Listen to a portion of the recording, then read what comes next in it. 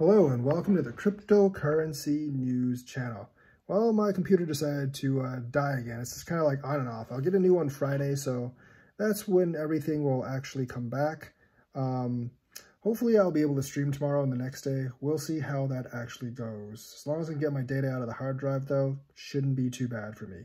But anyways, I want to talk about Cardano and Polkadot a little bit because they're actually benefiting a lot from the inflows of people actually dropping out of Bitcoin and going into these two coins.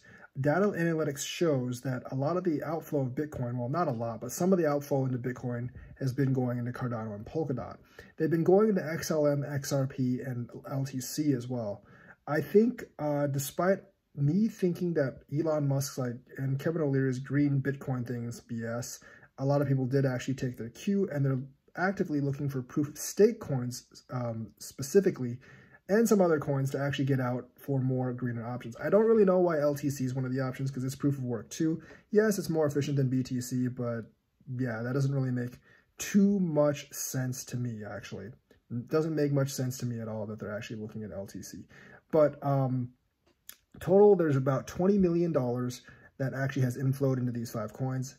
Cardano is by far number 1 at 10 million receiving the green energy coins, shall we say. So Cardano is number 1, Polkadot is number 2 at 5.5 million. So that already takes up about 15.5 million of the less than 20 million inflows because of this green energy thing. Number 3, I think, is like LTC. I don't really know why LTC is number 3, but people obviously are moving into LTC. I think that's received slightly less than 2 million. Number 4 is XLM. I think that's like around 1 million, and like number 5 is XRP at around 500,000. So Cardano is actually receiving some of the benefits. Yes, the price of Cardano is dropping with BTC, but the thing is, it's actually holding better than most other coins, and it's still above where it was about 2 or 3 weeks ago when it was at 140 something, and Bitcoin's still under 40,000.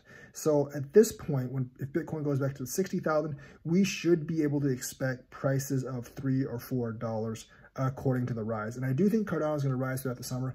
You know, realistically, the delays right now don't seem to actually hurt the price. They just seem to get people to pump the coin up until they actually release, Goguen. And I'm not really sure when Goggen's actually going to be launched. There's test dates. They haven't really said anything affirmative.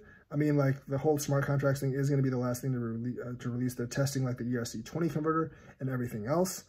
But price-wise and profit-wise, it doesn't really seem to matter all that much. Cardano, the coin is pumping. Over 75% of ADA is actually staked. That's probably helping the whole Cardano case. So hopefully that goes through and we're all good when it comes to ADA. So that's what I have to say for right now. It is actually benefiting from some of the inflows out of proof of work into the greener proof of stake. So that's the information for today. Let me know what you think, like and subscribe, and hit that bell notifications button. Thank you and have a nice day.